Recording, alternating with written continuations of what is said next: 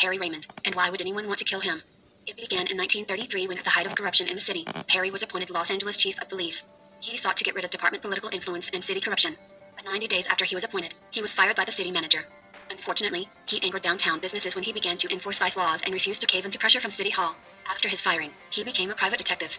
As a private detective, one of his new clients was Citizens Independent Vice Investigating Committee, CIVIC. The group were citizens with the purpose of eliminating organized crime within Los Angeles city governments, L.A.P.D. and City Hall. Group members included Clifford Clinton, owner of the famous Clifton's restaurant, and L.A. County Supervisor John Anson Ford. Through his investigative work, Raymond had obtained enough evidence to show corruption within the L.A.P.D. and show that corruption got the current mayor, Frank Shaw, elected. Clinton went to the grand jury with his evidence, but they refused to investigate. The following year, Clinton convinced Judge Fletcher Bourne to appoint him to the grand jury. As the grand juror, Clinton requested to investigate L.A.P.D. vice, but was turned down by the grand jury foreman John Bauer. He went to Judge Bourne, who oversaw the grand jury, who in turn interceded to allow him to proceed with an investigation. According to the L.A. Times, his grand jury report showed how organized crime money controlled by the mayor and protected by Chief Davis had been funneled into city elections, and in return, city officials ignored organized crime elements.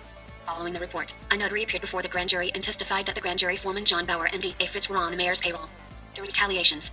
Following the report and testimony to the grand jury, Foreman Bauer and D.A. Fitz went to the notary's home with a squad of detectives and beat him so severely that he ended up in the hospital. Raymond and Clinton also became enemy number one of the mayor, chief of police, and the D.A. Later a bomb ripped through Clinton's family home, but no one was seriously hurt.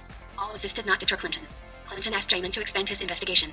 As Raymond neared the completion of his case and was making plans to take the evidence to the grand jury, that is when a car bomb exploded with him in it.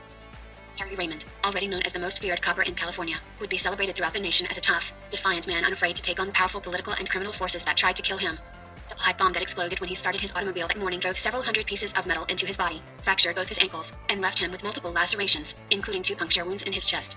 For days, newspapers across the country ran photographs that showed him stalwartly smoking a cigarette while doctors removed shrapnel from his legs. Before the year was over, his defiance would lead to the indictment of officers in a secret Los Angeles police squad, the recall of the mayor, the dismissal of 23 senior officers in the L.A.P.D., and the migration of many of L.A.'s underworld figures to Las Vegas, where they would create a legal gambling empire. For many, Harry Raymond would go down in Los Angeles history as a true knight in the story of L.A.'s corrupt days, a detective hero like Raymond Chandler's Philip Marlowe. Raymond's new Chrysler Royal was parked at his house at 955 Orm Avenue. The big Chrysler fit snugly in the garage. The car and garage were locked and padlocked.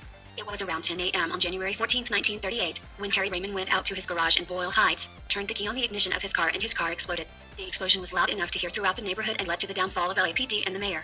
Don't miss a moment from this channel. Help us to bring you the best content possible. Please share, like, and subscribe.